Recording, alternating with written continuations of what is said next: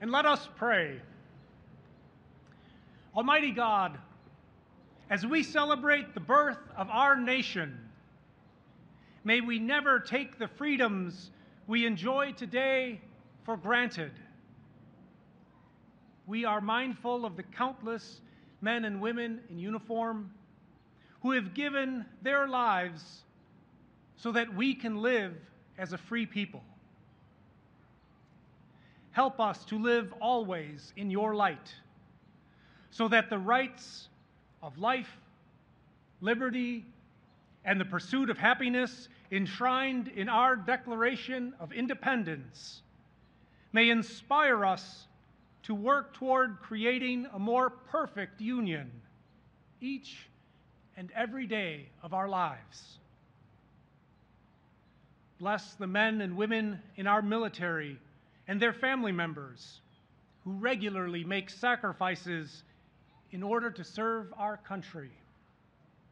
And for those who have made the ultimate sacrifice, grant them a place in your kingdom where they may know peace and joy in your presence for all eternity.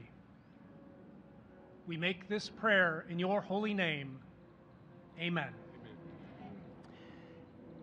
And now it is my honor to introduce the First Lady of the United States, Dr. Jill Biden.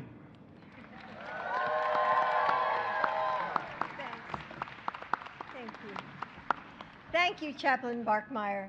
And thank you to the USO for helping to make this event so special and for being such a great partner to my White House Joining Forces initiative that supports military and veteran families, caregivers, and survivors. Secretary Austin, Charlene, my fellow military families, welcome to the White House.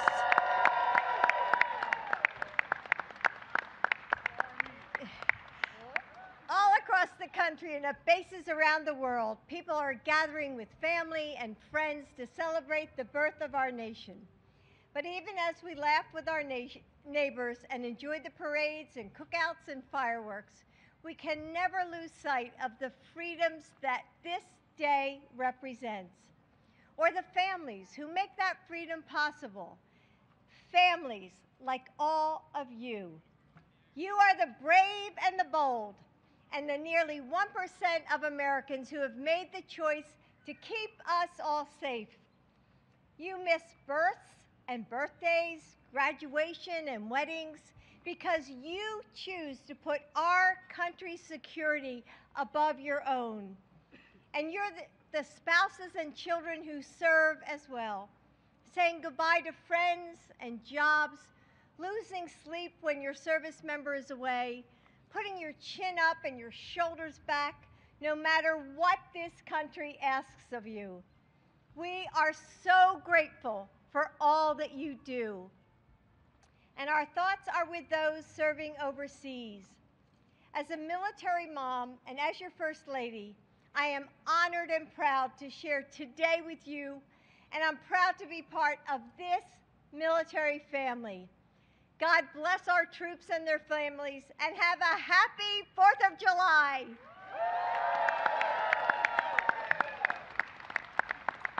And now, your Commander-in-Chief, my husband, President Joe Biden.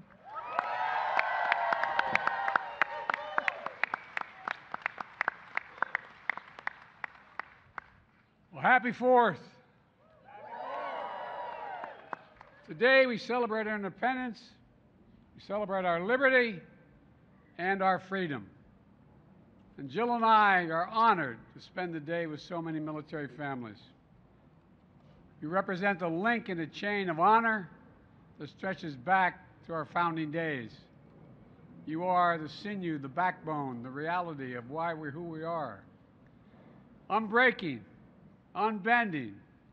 Throughout our history, remind us that democracy is never, never, never guaranteed. Every generation must fight to maintain it. We must always cherish it, defend it, and strengthen it. You know, as we remember the extraordinary country this is, I hope we all rededicate ourselves to the essential work of our democracy, which is to unify, to unify this nation, to see each other not as adversaries, but as fellow Americans.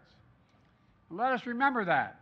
While the other nations were formed based on things like geography, ethnicity, religion, America is the only nation in history founded on an idea, and that is that we hold these truths to be self-evident, that all people are created equal, all people, endowed by their Creator with certain inalienable rights. Among them, life, liberty, and the pursuit of happiness. We haven't always lived up to those words, but we've never walked away from them. And today, and all days, we have to say clearly, we never will. We never will. Folks, this year, we honor the 50th anniversary of the all-volunteer force. 50 years. 75th anniversary of desegregating the military.